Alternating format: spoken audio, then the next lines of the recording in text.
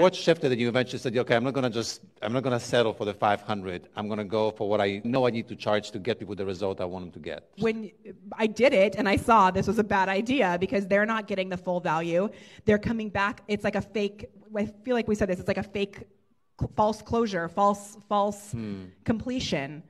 Because I know that having a 2-hour session with me for $1,000 will get you some information, but I also know that you need to have your booty kicked. And that you're going to run into problems along the way, and you're going to need that support. I want you to hear this, because when the shift is from how much I can get to what the client can afford to they're coming to me to actually fix the problem, what would it take to fix the problem? And that's the solution I'm saying. I'm not a hack.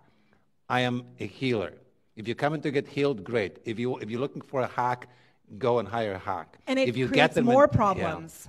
Actually, when you give them the little Band-Aid or whatever, a group program, a DIY program is totally different because you're there and you can, that's one level. But in a one-on-one situation, if someone's coming for just a fix, like a partial solution, a Band-Aid, that's going to create more problems.